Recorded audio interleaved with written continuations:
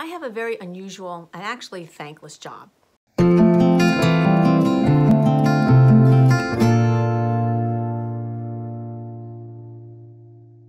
Hey, Kathy Benardo here from the Northeast Assisted Fertility Group. I am the egg donor coordinator of an egg donor agency, and it is a very unusual job. I was quite coincidentally an egg donor when I was like 29, 30 twice. And then I met my husband, who was an adoption lawyer, and then we went into this business. So I knew a lot about egg donation already, but I wasn't actually trained in social work or medicine or anything like that. I was actually an art historian by training. But in my mind, I always thought like my ideal job would be like some kind of madam, you know? And in a way I am. I'm kind of like matching young women to their recipients in a way, kind of curating and procuring them.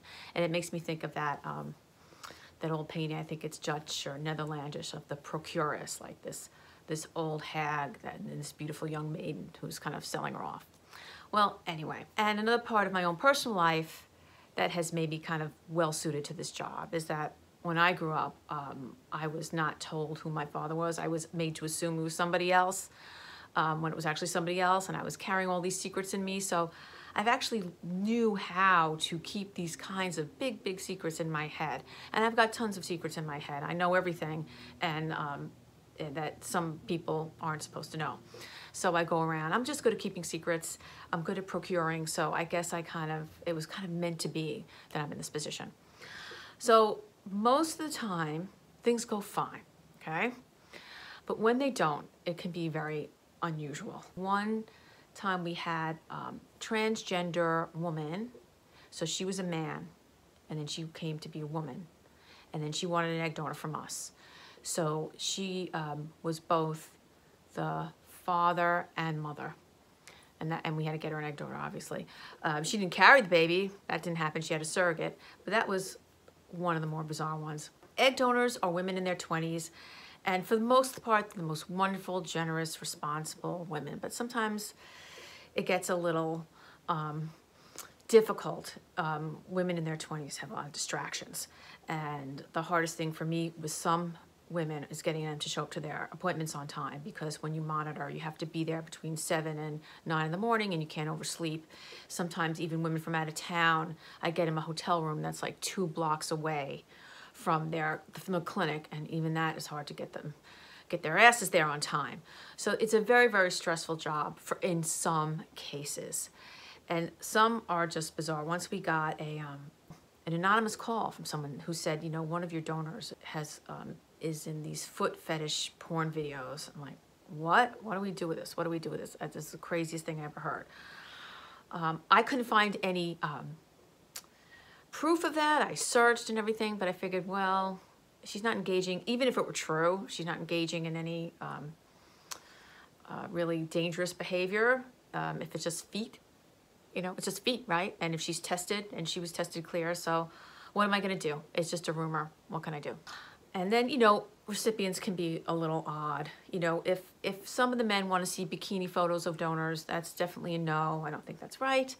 Once I suspected, because of the same last names and the same backgrounds, that a man with, and he's in a second marriage, and he wanted to start a new family with a younger wife, wanted to look at the database, and I suspected that his daughter was a donor. I'm like, oh crap, so I had to take her down, and that was really creepy and weird.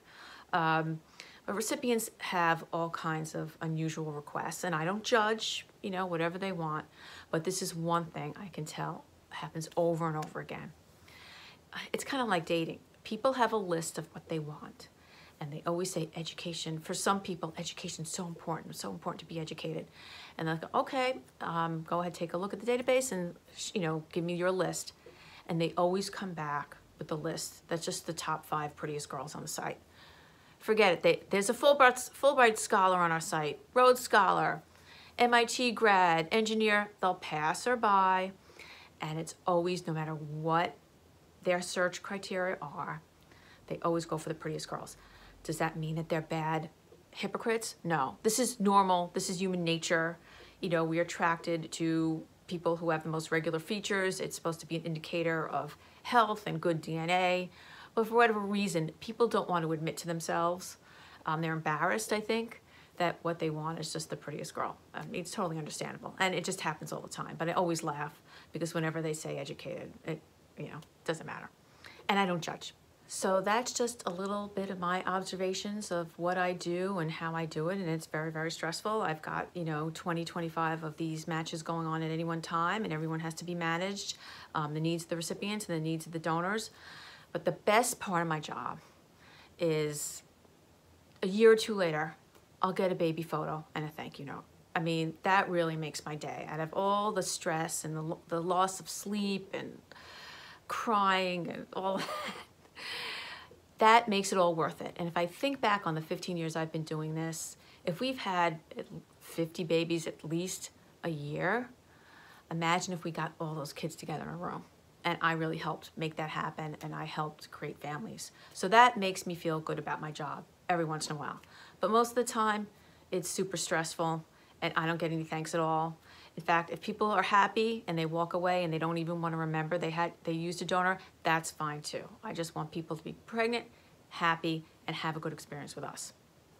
So I hope that was interesting to you. I don't know how helpful it was, but egg donation, it is not the stuff of Lifetime movies as you can imagine. It really is just a normal everyday thing, and most of it works out great, and it's not unusual or scary, but it is stressful and it can be painful. Infertility, of course, it can be a painful thing, and aren't we lucky to have this technology available to us? So if this was helpful, please give it a thumbs up. Please put any comments below. Subscribe to my channel and go to assistedfertility.com for more information on egg donation and surrogacy. Thanks so much for watching.